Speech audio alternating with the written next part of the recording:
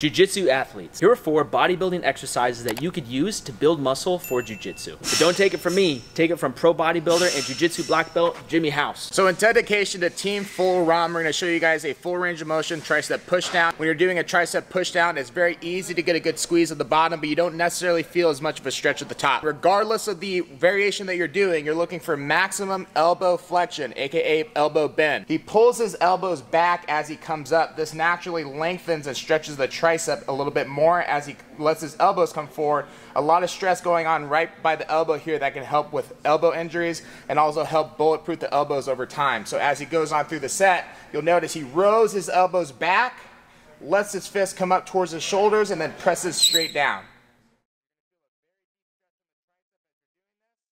Follow and turn on notifications for more Jiu-Jitsu strength tips.